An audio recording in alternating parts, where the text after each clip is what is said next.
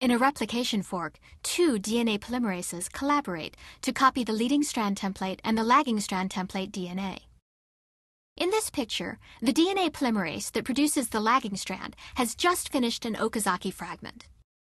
The clamp that keeps the lower DNA polymerase attached to the lagging strand dissociates, and the DNA polymerase temporarily releases the lagging strand template DNA. As the DNA helicase continues to unwind the parental DNA, the primase becomes activated and synthesizes a short RNA primer on the growing lagging strand. The DNA polymerase binds to the DNA again and becomes locked in by the clamp.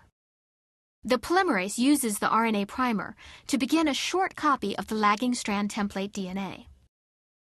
The polymerase stalls when it reaches the RNA primer of the preceding Okazaki fragment, and the entire cycle repeats.